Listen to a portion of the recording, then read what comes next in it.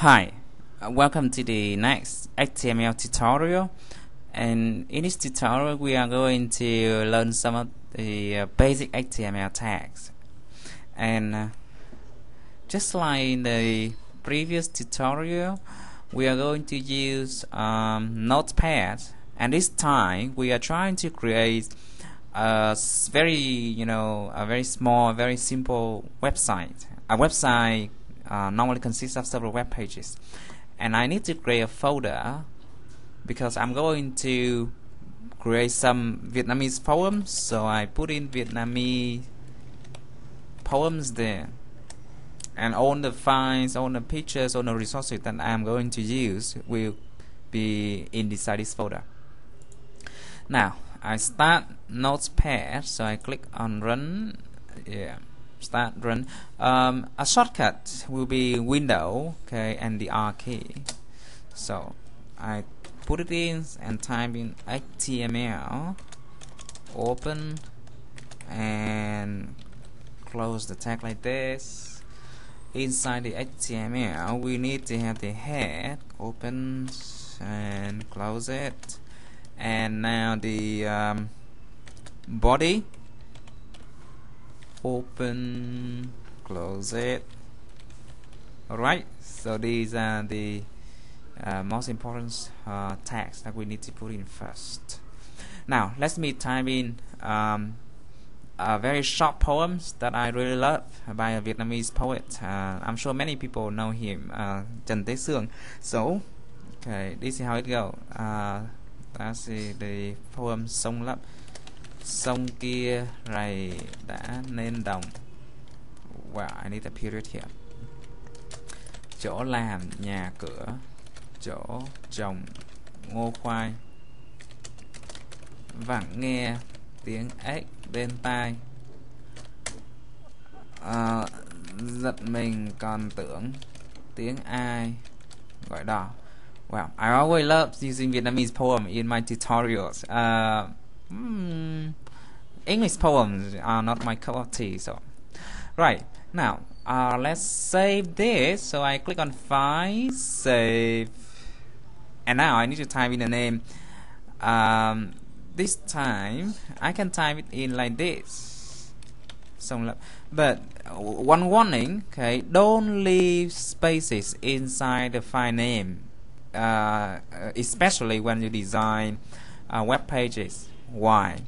Because when you upload your web pages to the internet, all these spaces will become they will become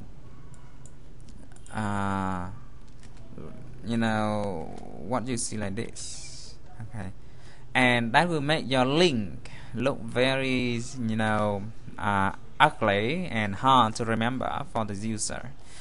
I bet that if you have already used the internet, you will have already seen some web links that contain lots of percent 20, okay, like this. So in order to avoid that to show up on your web page, when you say don't use spaces in your file name, so I put it in like this. HTML. Okay, so in the previous tutorial we learned that we need to save as Thai own file. Now if you do not want to save a Thai and to own file, here there's another trick of saving the web page. You can put things in a quotation like this and save a Thai as txt. When you put it in quotations, it will automatically save, okay, with the extension that you define. So okay, this is just another trick of working with Notepad I want you to know. So I click on Save Now, and in the Vietnamese poem now you see another web page, Sông Lấp. I click on it. Wow, yeah, it's still up, but something's wrong. What's wrong is here. First, there is no title for the poem, but that's easy because we have learned how to put a title here in the previous tutorial. But what's wrong here?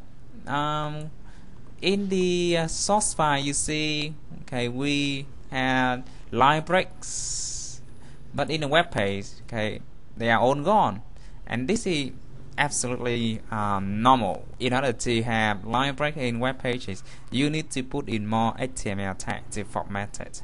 Alright, so let's come here and put in a little bit more tags.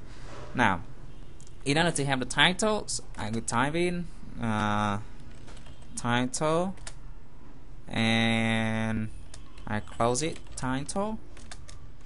Inside the title tag, I will put in the name of the file, Song Lap. I say, and now refresh the browser. Okay, so the file names has already shown up here. Now, in order to have line breaks between the lines, we need to insert the break tag. Break is a special tag. It helps you to create line break, and you do not need to close it really. Okay, for the last line we do not need a break. So I have inserted 3 breaks here. I save, and now I refresh the browser. Wow, okay, all of them go there. Good. I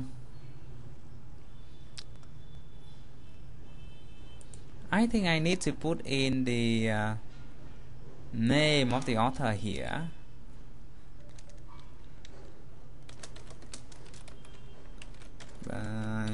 Trần Thế Sương. However, if you simply put a break here,